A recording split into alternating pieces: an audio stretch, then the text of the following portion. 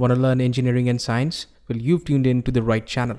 Hit subscribe and press the bell icon and never miss an update from us. नमस्कार दोस्तों, मेरा नाम है मानस पटनायक और स्वागत करता हूं आप सभी का मेरे चैनल इंजीनियरिंग इन हिंदी में। आज जिस विषय पे हम चर्चा करने वाले हैं उसका नाम है प्रोजेक्शन ऑफ प्लेन्स। तो सबसे पहले ये जानने का प्रयास करते हैं कि प्लेन असल में क्या होता है। प्लेन एक ऐसा सरफेस होता है जिसका थिकनेस नेग्लिजिबल हो या फिर नज़रअंदाज करने लायक हो।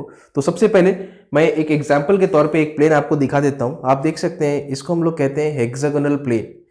इस प्लेन में 6 साइड है तो 6 के लिए हेक्सा हो गया, और क्योंकि इसका सरफेस बिल्कुल फ्लैट है और इसका थिकनेस जो है नेग्लिजिबल है, इसीलिए हम इसको नाम देते हैं हेक्सागोनल प्लेन का। इसको आप रेगुलर हेक्सागोनल प्लेन भी कह सकते हैं, क्योंकि इसमें जो जितने भी साइड्स हैं उन सब की लंबाई एक बराबर है। कुछ और एग्जांपल्स मैं आपको दिखा देता हूं। ये कहलाता है एक रेगुलर पेंटागोनल प्लेन। इसमें 5 साइड्स होते हैं, पांचों के पांचों साइड्स एक दूसरे से इक्वल हैं। साथ में क्योंकि इस प्लेन का थिकनेस जो है वो नज़रअंदाज करने लायक है, इसलिए हम इसको कह सकते हैं रेगुलर पेंटागोनल प्लेन। कुछ और एग्जाम्पल्स मैं आपको दिखाना चाहूँगा और आप पहचान सकते हैं, इसको बोलेंगे हम एक सेमी सर्कुलर प्लेन। ये है एक सर्कुलर प्लेन। कुछ और एग्जाम्पल्स दिखा देता हूँ मैं। इसको हम लोग कहते हैं एक इक्विलेटरल ट्रायंगुलर प्लेन। इसमें 2 साइड्स जो रहते हैं वो सेम रहते हैं, सामने के 2 एंगल्स भी सेम रहेंगे। एनीवेज, यहाँ पे एक और प्रकार का प्लेन है मेरे पास जिसको हम लोग कहते हैं रोम्बस। रोम्बस की एक खास प्रॉपर्टी होती है, इसमें जो डायगोनल्स होते हैं एक दूसरे को 90 डिग्री के कोण पे इंटरसेक्ट करते हैं। और फाइनली एक और प्लेन मैं दिखा देता हूँ आपको, इसको हम लोग कहते हैं कंपोजिट प्लेन। तो कंपोजिट प्लेन बेसिकली कॉम्बिनेशन होता है 2 अलग अलग ज्योमेट्रिकल ऑब्जेक्ट्स का। इसमें 2 ऑब्जेक्ट्स हैं, एक सेमी सर्कल है और एक रेक्टेंगल है। तो इस टाइप के प्लेन को हम लोग कहते हैं एक कंपोजिट प्लेन। एनीवे, तो ये तो हो गई बात प्लेन्स की। आज हम चर्चा करने वाले हैं कि किसी भी प्लेन का प्रोजेक्शन किस प्रकार से किया जाता है जब उसका पोजीशन अलग अलग परिस्थितियों में हम रखते हैं। कभी प्लेन एचपी से इंक्लाइन होगा, कभी वीपी से इंक्लाइन होगा। ऐसा भी हो सकता है कि प्लेन के कोई एज जो है वो एचपी या वीपी से भी कुछ एंगल बना रहा हो। तो इन सभी परिस्थितियों का आज हम आकलन करने वाले हैं, और इसी कड़ी में सबसे पहले मैं आपको मिलाता हूं स्टैंडर्ड प्रोसीजर से। बेसिकली कोई भी प्रोजेक्शन ऑफ प्लेन का जो प्रॉब्लम है वो 3 स्टेप में पूरा होता है। स्टेप 1 जो होता है उसको हम कहते हैं अज्यूमिंग इनिशियल पोजीशन। स्टेप 2 होता है सरफेस इंक्लिनेशन। अब जो सरफेस इंक्लिनेशन है वो एचपी से सापेक्ष भी हो सकता है, वीपी के रिस्पेक्ट में भी हो सकता है। और फाइनली जो 3rd स्टेप है उसमें हम लोग एज को इंक्लाइन करते हैं। ओके, तो एक बात का आप हमेशा ख्याल रखें, यदि आप ये समझ जाते हैं कि सरफेस किससे इंक्लाइंड है, एचपी या वीपी से, तो प्रश्न बहुत आसान हो जाता है आपका इनिशियल अजम्पशन समझने के लिए। इस स्टैंडर्ड प्रोसीजर को अच्छे से समझने के लिए हम क्या करेंगे, इस पूरे के पूरे सरफेस इंक्लिनेशन को 2 भाग में डिवाइड कर देंगे। सरफेस या तो एचपी से इंक्लाइन होगा या फिर वीपी से इंक्लाइन होगा। और इसको अच्छे से समझने के लिए मैं एग्जांपल लूंगा एक रेगुलर पेंटागन का या रेगुलर पेंटागोनल प्लेन का। अब इस पेंटागोनल प्लेन को हम लोग पहले इंक्लाइन करके देखेंगे एचपी के साथ और फिर वीपी के साथ, और समझने का प्रयास करेंगे कि किस प्रकार से हम लोग इसका इनिशियल पोजीशन अज्यूम कर सकते हैं। तो देखिए दोस्तों, एक बात को हमेशा याद रखें, अगर आप पहला स्टेप सही बना लेते हैं, मतलब पहले स्टेप में फ्रंट और टॉप व्यू सही बना लेते हैं, तो चांसेस काफी अच्छे हैं कि आप जाके स्टेप 2 भी सही करेंगे और स्टेप 3 भी सही करेंगे। तो प्रोजेक्शन ऑफ प्लेन्स में सबसे ज्यादा दिक्कत आती है स्टूडेंट्स को पहला स्टेप समझने में। और मेरी बात मानिए, आप इसको बहुत ध्यान से देखें, और अगर आप स्टेप 1 सही कर लेंगे तो मान के चलिए आप स्टेप 2 और स्टेप 3 भी सही करेंगे। सबसे पहले बात करते हैं, जब सरफेस एचपी से इंक्लाइन रहता है तो परिस्थिति कुछ ऐसी होगी। ये सरफेस जो है एचपी से इंक्लाइन है, और ये जो इंक्लिनेशन है, जो एंगल है, ये आप सामने से देख सकते हैं। इसको हम कहते हैं थीटा। अब हमारा इनिशियल अजम्पशन क्या रहेगा ये मैं आपको बता देता हूं। अगर सरफेस एचपी से इंक्लाइन है तो हम ये मानेंगे, हम उस पूरे के पूरे सरफेस को उठा के रख देंगे एचपी पे।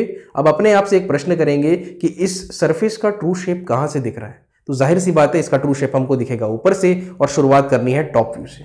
तो इस प्रकार से आपको अज्यूम करना है, ठीक है। फिर से मैं बता रहा हूं, अगर सरफेस एचपी से इंक्लाइन है तो ये इनिशियल अजम्पशन रहेगा, will assume that this entire surface is on the HP. हम लोग ये मान के चलेंगे कि पूरा का पूरा सरफेस एचपी में रखा हुआ है, ठीक है। अब वो ऐसे भी रखा जा सकता है, ऐसे भी अलग अलग परिस्थितियों में रखा जा सकता है, ठीक है। लेकिन सारी कंडीशंस में आपको ट्रू शेप जो है वो ऊपर से ही दिखेगा। अब सिंप्लिसिटी के लिए मैं 2 केसेस यहां पे बना रहा हूं। मैं पेंटागन को हॉरिजॉन्टल वे में बनाऊंगा ऐसे रख के, और मैं पेंटागन को वर्टिकल वे में बनाऊंगा ये कुछ ऐसा रख के, ठीक है। तो ये दोनों हम लोग फटाफट बना लेते हैं। ये हो गया एक सॉर्ट ऑफ हॉरिजॉन्टल पेंटागन, ये हो गया एक वर्टिकल पेंटागन। तो इसमें अगर आप ध्यान से देखें ये हॉरिजॉन्टल हो गया, ये वर्टिकल हो गया। चलिए इसको मैं ऑप्शन 1 दे देता हूं, इसको मैं ऑप्शन 2 दे देता हूं। तो ये तो हो गई बात जब सरफेस एचपी से इंक्लाइंड हो। अगर इस कंडीशन में थोड़ा सा मैं एडिशन कर दूं और मैं साथ में ये लिख देता हूं कि surface is inclined to HP and as inclined to VP. इन 5 में से कोई एक एज ऐसा है जो आखिर में जाके स्टेप 3 में कुछ ना कुछ एंगल बनाएगा वर्टिकल प्लेन के साथ। ऐसी परिस्थिति में उसका क्या प्रभाव पड़ेगा इनिशियल अजम्पशन में, ये मैं आपको अभी बताया था। तो दोस्तों इस बात को आप अपने दिमाग में कॉपी पेस्ट कर लें। जो भी एज स्टेप 3 में जाके एंगल बनाने वाला है उस एज को स्टेप नंबर 1 में आपको एक्स वाई के परपेंडिकुलर रखना है। मैं फिर से रिपीट कर देता हूं, जो भी साइड या एज स्टेप नंबर 3 में एंगल बनाने वाला है उसको स्टेप नंबर 1 में हमको एक्स वाई के लंबवत या फिर परपेंडिकुलर रखना है। तो आप ध्यान से देखें, ये वाला जो एज है ये परपेंडिकुलर रखा हुआ है, ठीक है, एक्स वाई के सापेक्ष। इसीलिए जब ये दोनों बातें साथ में होंगी हम लोग इसका चुनाव करेंगे, और जब हम लोग सिर्फ इसकी बात करेंगे, सिर्फ सरफेस एचपी से इंक्लाइंड रहेगा, तो ये भी सही है, ये भी सही है, ठीक है। लेकिन आप प्रोजेक्शन ऑफ प्लेन्स के प्रॉब्लम्स को देखेंगे तो इसमें 2 कंडीशंस रहती है साथ में। एचपी से सरफेस भी एंगल बनाता है और आप साथ में ये भी देखेंगे कि उसका कोई ना कोई एक एज जो है वो वीपी के साथ में भी इंक्लाइंड रहता है। तो एक सॉर्ट ऑफ एक कॉम्बिनेशन रहता है और उस कॉम्बिनेशन को ध्यान में रखते हुए ये हमारा इनिशियल पोजीशन रहेगा, ऐसा हम लोग मानेंगे, ठीक है। अगर आप ध्यान से देखेंगे, अगर आप ऊपर से देखेंगे तो ये आपको दिखाई देगा। तो अगर मैं यहाँ पे एक्स वाई लाइन खींचूं तो ये जो साइड है ये एक्स वाई लाइन से परपेंडिकुलर रहेगा, इस बात का आपको ख्याल रखना है। तो चलिए इसी कड़ी में आगे बढ़ते हैं और अब हम लोग देखते हैं जब सरफेस वीपी से इंक्लाइंड रहता है तो परिस्थिति कुछ ऐसी बन जाएगी, ये कुछ ऐसा हो जाएगा। जो भी एंगल यहां पे बन रहा है वर्टिकल प्लेन के रिस्पेक्ट में या फिर इस वॉल के रिस्पेक्ट में, उस एंगल का नाम होता है फाई। और यदि आपको इस एंगल को देखना है तो आपको इसे ऊपर से देखना पड़ेगा। अब इसमें हमारा क्या असम्पशन रहेगा ये मैं आपको बता देता हूं। अगर सरफेस वीपी से एंगल बनाता है तो उसको उठा के पटक दीजिए आप वीपी में, ठीक है। आप ये मान लीजिए कि पूरा का पूरा सरफेस रखा है वीपी में। अब बस आपको अपने आप से एक प्रश्न करना है, वो प्रश्न ये है कि कहां से देखने पर आपको इस सरफेस का ट्रू शेप दिखाई देगा। जाहिर सी बात है इस सरफेस का ट्रू शेप आपको दिखेगा सामने से, इसलिए हम लोग शुरुआत करेंगे फ्रंट व्यू से। अब इस सरफेस को मैं ऐसे भी रख सकता हूं, ऐसे भी, किसी भी प्रकार से रख सकता हूं, लेकिन सारी परिस्थितियों में आपको ट्रू शेप इस सरफेस का सामने से ही दिखेगा। तो सिंप्लिसिटी के लिए मैं सिर्फ 2 फिगर्स बना रहा हूं, एक मैं बनाऊंगा वर्टिकल पेंटागन और दूसरा मैं बनाऊंगा हॉरिजॉन्टल पेंटागन, ठीक है। इसको मैं बता देता हूं अभी।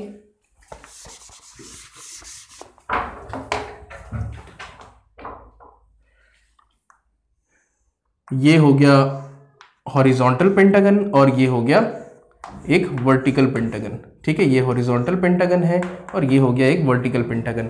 मतलब मेरे पास 2 ऑप्शन है। अगर प्रश्न में सिर्फ इतना लिखा है कि सरफेस वीपी से इंक्लाइंड है तो आप चाहे ये बनाए या ये बनाए, दोनों सही। लेकिन यदि प्रश्न में हम लोग थोड़ा सा बदलाव करें, हम लोग साथ में ये भी लिख देते हैं कि भाई एज जो है वो एचपी से भी इंक्लाइंड है। सरफेस तो वीपी से इंक्लाइंड है ही, लेकिन साथ में एज जो है वो एचपी से इंक्लाइंड है। ऐसी परिस्थिति में आपको ध्यान रखना पड़ेगा कि भाई जो भी एज स्टेप नंबर 3 में एंगल बनाएगा उसके लिए हमको ये ध्यान में रखना पड़ेगा कि स्टेप 1 में उसको हम लोग परपेंडिकुलर रखें। तो आप ध्यान से देखें कि भाई ये वाला जो एज है वो परपेंडिकुलर टू एक्स वाई है। तो अगर ये दोनों कंडीशन साथ में आते हैं तो हम इसका चुनाव करेंगे, ठीक है। तो इसमें साफ साफ झलक रहा है दोनों कंडीशन। सरफेस वीपी से इंक्लाइंड है तो आप पूरा का पूरा सरफेस को वीपी में मान लीजिए, तो ये हो जाएगा आपका फ्रंट व्यू। साथ में जो भी एज आखिरी में जाके एचपी से ऐसा करके एंगल बनाएगा, ठीक है, उसको हम लोग को शुरुआत में परपेंडिकुलर टू एक्स वाई रखना है, कुछ इस प्रकार से। तो दोस्तों आज के लिए बस इतना ही। अगर आपको ये वीडियो पसंद आया तो शेयर और लाइक करना मत भूलिएगा। अगर आप इसी प्रकार के कंटेंट इंजीनियरिंग से संबंधित देखना चाहते हैं तो मेरे चैनल को सब्सक्राइब कर लीजिए और अपने दोस्तों को भी बताएं जिससे उनका भी बेनिफिट हो। मैं आपसे फिर से मिलूंगा एक नए टॉपिक के साथ। तब तक के लिए bye bye and take care.